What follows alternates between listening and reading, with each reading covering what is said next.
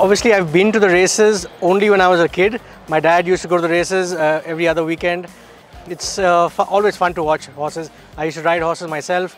In fact, I had a dream of becoming a jockey. I think that went out of the window once my dad explained that if I ever injured myself, everything goes out of the window. So I gave that up. But it's unreal to come here to watch the horses, to watch them run. Of course, I think Shaurya also is a rider.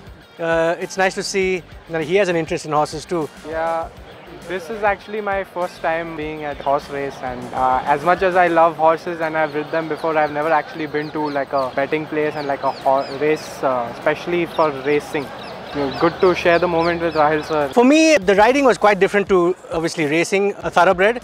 But I used to jump horses, I used to do dressage. But I do have an experience of sitting on a thoroughbred. My friend's father used to own a few thoroughbreds, and we used to go to the stables afterwards. He used to put us on the horse and just walk around the paddock. So it was fun. It was amazing to feel the power of that horse. When my dad was commanding the unit, we had received 2 race horses, and that's how I began my riding also. Like, I used to feed the horses, I used to go in their stable, I used to be around them, walk them, and then ride them. So that's how I learned also. I didn't have a trainer or nothing.